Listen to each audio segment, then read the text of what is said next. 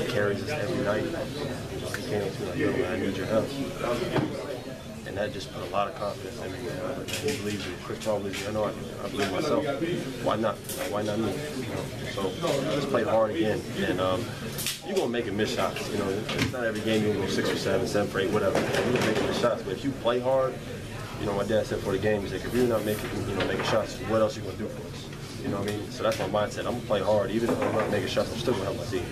So I'm going to keep looking to score, keep making plays with my teammates, and just playing hard to help my team. Austin, talk about as far as your performance tonight. You've taken a leap in your performance.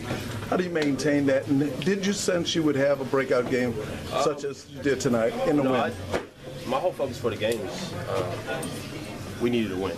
That was my focus. I honestly, I really wasn't thinking like, man, I got to have a big game myself. I was just thinking like, we got to win this game. You know what I mean? We got to win this game. We got to win this game.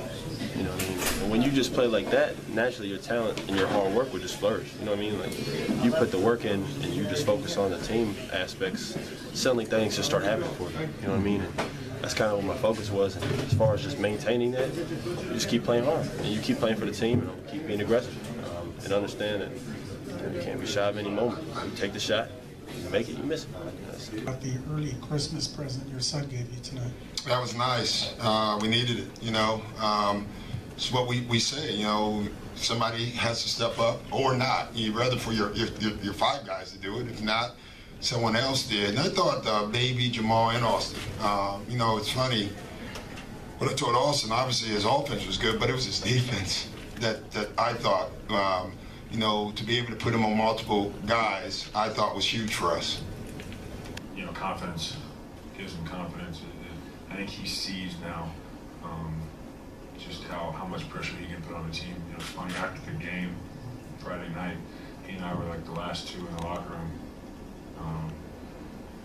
And I was talking to him, I was like, man, I think you should just come downhill and go. Just use that speed and use that quickness to make plays. Let your offense allow you to make plays. And I thought that's exactly what he did tonight. He was so good. He didn't hesitate.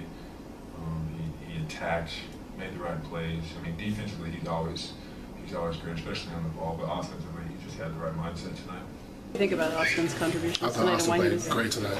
Both ends of the floor. He pressured the basketball, got some deflections for us, big deflections, and some big buckets. When our offense broke down, he called for a screen, and if not, he went one-on-one and made some huge plays for us. What's it like to see somebody like that who's playing in the postseason for the first time have a night like that? It's good. It's great, especially for our team, our 7 unit. Sometimes it takes both units a little bit to get going, but him and Jamal knew that they had to be aggressive tonight, and it would free up guys like Turk and Baby and guys like that. So we're happy for them. We want them to be aggressive. I never played on this stage where like every play matters. You know what I mean? So it's just like, but then after that 5 minutes passed, I realized it's still 10 feet goals, 1 ball, 5 versus 5. Ain't nothing changed. I've worked so hard this season, full practice, after practice, like my teammates have, so nothing changed. And when I knew that, it just started, my teammates gave me confidence, like, man, listen, you're going to be a big part of this. We need you to do this. And when they said that, they just put confidence in myself. And then from there, I just went and played, and then it just feels like I'm getting more comfortable. So. What goes through your mind, though? Because there's a point when you're heating up, and all of a sudden there's Tim Duncan, a Hall of Fame guy, and you just go right at him. You got to attack. You know what I mean? I think as a team, last game they attacked us. You know what I mean? We were always on our heels, and it's tough to attack them when we're constantly taking the ball out the net. We didn't get any stops last game, so they kept scoring, and it broke our offense.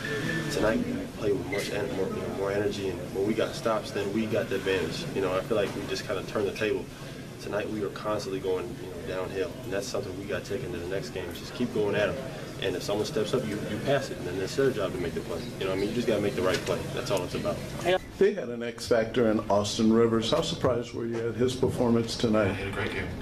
It's a big one. He stepped in and made some big shots for him, made some big plays for him.